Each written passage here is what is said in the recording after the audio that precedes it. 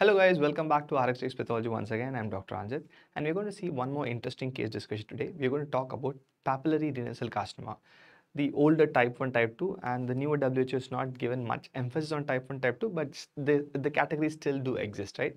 So we're going to see what is papillary renal cell carcinoma in a gist, and also the difference between type 1, type 2 neoplasms, the morphological difference, and also the IHC difference. And let's go to slides and let's discuss a real case as well, right? So if you're first time here, click on the subscribe button and follow more for pathology updates, tips, and many things about pathology residency and life of a pathologist. Fine. So let's go deep dive into the video first of all. See, papillary RCC, as the name says, you're going to have papillary appearance by default, right? So the grade 1 or the type 1 papillary RCC will have a purely normal papillary with a lining by cuboidal or a kind of a columnar epithelium with the nucleus located in the base, right? The base nuclei is one of the characteristic finding in a normal type 1 papillary RCC. There is a predominant histological subtype as well. Sometimes, not always, sometimes you might see good amount of histiocytes in the core of the papillae. This is a finding.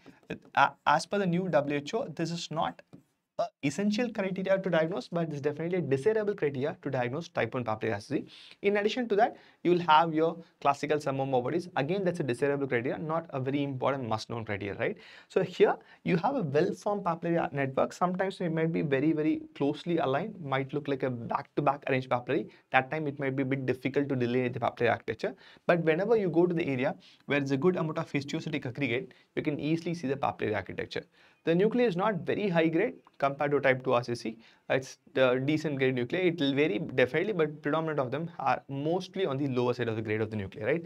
And let's go to the type 2 and then let's come back to the type 1 when we go to the IHC part, right? Type 2, what the WHO says exactly is it's more of a thin and a delicate papillary network. It might overlap a lot.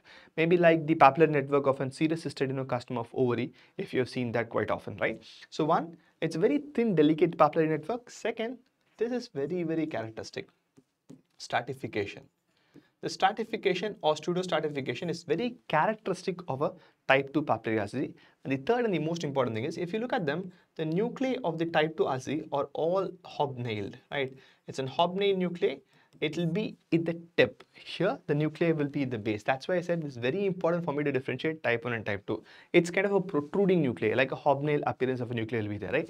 Because of this hobnail appearance, WHO clearly says that there are few textbooks which they call them as reverse polarity. See, when you say reverse polarity, it means that normal polarity of every columnar cell is the basal nuclei. Here the nuclei goes to tip. That's why we call them reverse polarity. Not often, few textbooks do mention about them, right? Here, the grade of the nuclei will be definitely more than a type 1 papillary RCC, and obviously when the grade is more, the prognosis also alters based on that, fine. So there is very stark histological differences between these two. There is no doubt about that. If you are finding it difficult to call which type 1 or type 2 based on histology, which I'm sure it will not be a problem for you guys, IHC will definitely help come in handy. Type 2 RCC are positive for GATA3 and CD10 most of the time.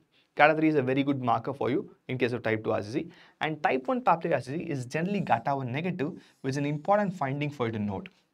AMACR will be positive irrespective of the subtypes, but in case of an type 1 papillary RCC, AMACR is more extensively positive, and here they're less extensively positive. I'm not saying it's less positive, it's less extensively positive, right? They are positive in both of them.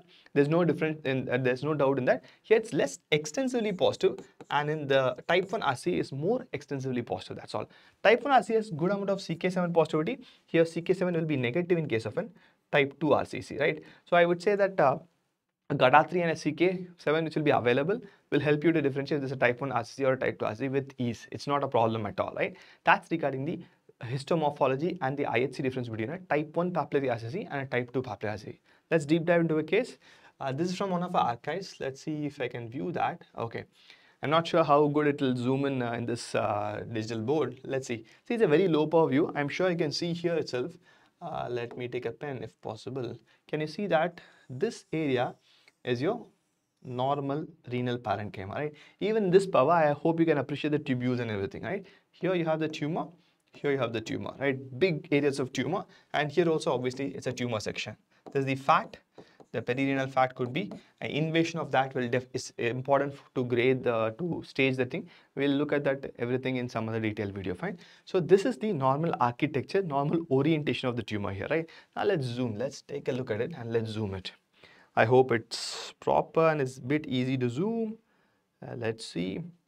See, this is what I was saying. In more of the solid area, it's a bit difficult to identify, okay, it's a papillary lesion, right? And my zoom is a little bit slow. Okay, look at this. So you do have good amount of papillary architecture, right? Maybe go to the little bit less pronounced, less solid areas. You might see it a little bit more efficiently. Wait, I'll show you perfect papillary architecture. This is a beautiful papillary architecture, right? There's no doubt will arise in your mind this is papillary architecture or not, right? Though it's not properly zooming, if you have the RxJS app downloaded and have a look at it, it's much easier and visible there. There's a big screen, it's not properly loading for sure, right? Okay, so that's one thing. So I do have a good amount of papillary architecture here, and these are your foamy histiocytes. There's a good collection of foamy histiocytes, right? Look at them, look at them. Like I said, it's not a must criteria, but definitely a desirable criteria for me to call it a papillary RCC, fine? Let's try our best. Let's zoom in further. I hope it will zoom, if given some time. Good, decent zoom, right? Okay, so you can see the papillary architecture here. Okay.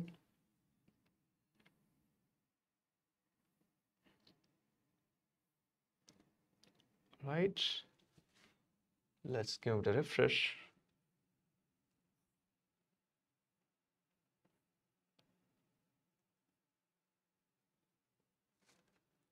Okay, it's still a little bit accommodative for the zoom.